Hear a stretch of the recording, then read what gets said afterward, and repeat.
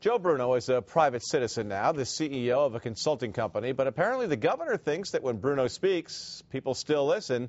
In an interview you'll see only on CBS 6, the former state Republican leader tells our Liz Bishop he has been approached by Governor Patterson's people to help convince his former Senate colleagues to vote yes on gay marriage, and he says he's ready to do it.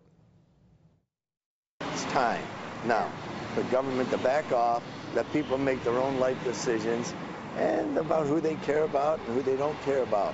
He admits it's not a very Republican viewpoint, but former state Senate Majority Leader Joe Bruno is ready to support gay marriage. How much sway do you think Joe Bruno has with Republican senators today?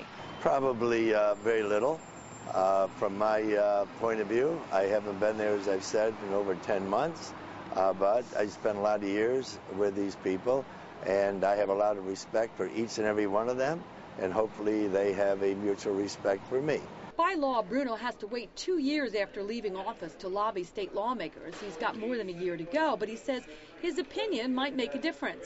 Oh, I think sometimes when people who have been in government, who are in the private sector, who take positions, I think that helps influence the thinking sometimes of others on their own. Reportedly, there are a half-dozen Republican state senators, including the man who succeeded Bruno, Roy McDonald, who are being targeted by gay rights advocates to change their votes. So just to be clear, you wouldn't directly approach anybody in the Senate about changing his or her vote. You would merely state your view and hope that that might persuade them. That's exactly right. That's exactly right. I have no intention of being on the phone or personally involved in any way interfacing, trying to influence anyone's thinking. Bruno is under a legal cloud, facing an 8-count indictment for violating the federal honest services statute, something he continues to deny. I know I did nothing wrong, and I know when it's all said and done, whether it's sooner or later, I'll be proven totally innocent of any charges. Liz Bishop, CBS 6 News.